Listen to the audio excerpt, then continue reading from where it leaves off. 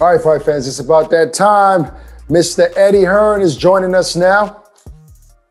What's up, Eddie? Hearn Unleashed. We're unleashing you, Eddie, on the public right now. Are you ready? This is what you want. You get me in trouble. Far away. I'm not calling it unleashed, Barack, because lately he hasn't been unleashing anything, but maybe today we'll pull something out of him. Welcome to the show, Eddie. Look, first off, there's a couple of things I want to talk to you about, but I want to jump right into Anthony Joshua and the update on him fighting this year. It looks like it's going to be 2023, and if so, are we narrowing it down to a certain name or a couple names? Throw something at me. I think originally the plan obviously was December, if that Tyson Fury fight could get made. Now it hasn't, and it's dragged on. Probably January or February is where we're looking at. In terms of names, I mean, look, talking to him the other day, he wants to fight Dillian Whyte, really. Dillian Whyte fights November 29th against Franklin, who's talking a tremendous game. And we'll see how that plays out. But yeah, I think Dillian Whyte's probably the front runner if he comes through. Otto Wilding is a guy that's reached out numerous times. I think that's a good fight for him as well. And then of course there's the Wilder situation. Not saying that's going to be the fight for January or February, but it's definitely a fight that he's looking at. I think the feeling from AJ is the value of and by the way, none of them are easy fights, but the value of a tune-up, if you like. Sometimes they're all as dangerous as each other. Do you know what I mean? In the heavyweight division. I don't think he wants to start dropping out of the top 15 and top 10 of the governing bodies and just looking for an easy touch. I think he wants a real fight, and those are all real fights that you could see him in. But as a promoter and as a mate, as a friend, are you kind of happy that fight didn't happen between Joshua and Fury? Because you kind of wanted him to stay within the 15, but not the top guys right now. Build up your confidence, resharpen your tools. Yeah, I mean, I'm not happy it didn't happen because I got most of the blame. No, I think that it probably wasn't the right time to take it. But once he'd taken the bait, once he had it in his mind that it was the fight he wanted, that was it. The decision was made. The fact that it didn't happen, for various reasons, I'm disappointed as a fight fan. But, I think there's so much still to come from Anthony Joshua, and I think you'll see that fight as well. That I'm comfortable with where he's at. I'm comfortable with the plan that we have. Yeah, well, you mentioned that Wilder fight is a fight that's in the horizon. Now, it's been a while since we heard Wilder openly say, "Yeah, Joshua is a fight that I want." For a long period of time, he was trying to blackball him.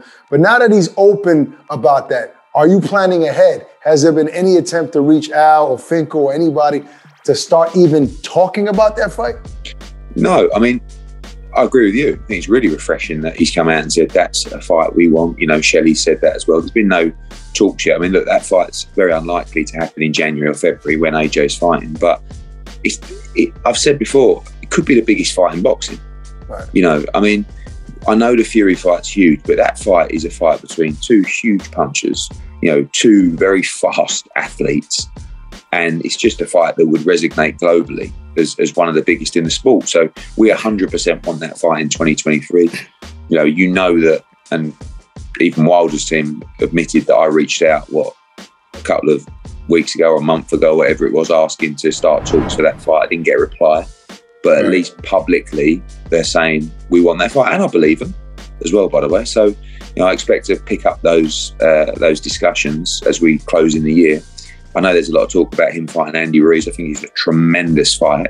Whether it happens or not, I don't know. But, there's a lot of great fights to be made in the division. Okay, well, speaking of resonating globally, there's a fight that's not at the moment resonating globally, and that's Fury versus Chisora. Can you tell us, since we're not in the UK, can you tell us the climate in the UK about this particular fight? How are they reacting?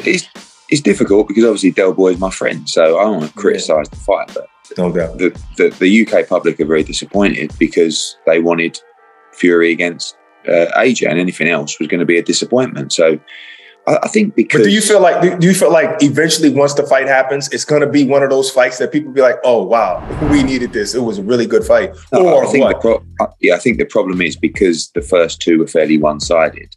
It's very unusual to get a trilogy in that respect. But look, Del's, he's improved. He's, you know, he's earned his shot, I think, you know, by hanging around, and he had a good win against Pulev. And, you know, I think people would have preferred maybe an in-house fight with Joe Joyce. I think that was a stretch, though. He earned a shot. I don't think he probably earned a shot at Fury. He did earn a better fight, though, but not necessarily to become lineal champion, you know? Probably in terms of who Fury was looking at, he definitely because, listen, until he saw the backlash of Manuel Char, who he was definitely down to fight. You have to understand as well, we were told that, you know, I want to go over old ground, but we were told that we had to sign 4 weeks ago because Fury wanted to make his decision in terms of who he was fighting. And nearly 4 weeks after, he finally made a decision. I don't know why we weren't allowed that time, but Chisora only signed the contract 4 or 5 days ago. Wow. So, but we were told we had to sign a contract nearly a month ago. So we all saw Deontay Wilder, you know, score a big knockout in the first round. It wasn't even a flush shot. We haven't spoken since then. He alluded to the fact that he will want to fight Fury again. Most people were saying, look, no way, you lost your last 2 fights. Do you think, though, because of his level of power, that he's always going to be in a big fight and people are always going to be intrigued by that regardless of who he fights? For sure, because anything can happen. Wilder can get knocked out in the first round. Wilder can get outboxed. Wilder can lose every second of every round. And Wilder can win the fight at any moment. Yeah? So that's why he's so excited. I mean, Helenius jumped in, got clumsy, and Wilder's performed. I mean, Wilder is so good for the division. You know, so good for the division. And he's very, very dangerous. He's also very vulnerable. You know, he's also not the technically the greatest fighter in the world, but he's explosive. He's got dynamite hands, and he's very, very good for boxing. So I think it's brilliant to see him back. But with all that said, you wouldn't want to see a 4th fight against Fury and Wilder. See who fight against Fury? No, I'm saying you wouldn't want to see a 4th fight between Wilder and Fury. No, I don't.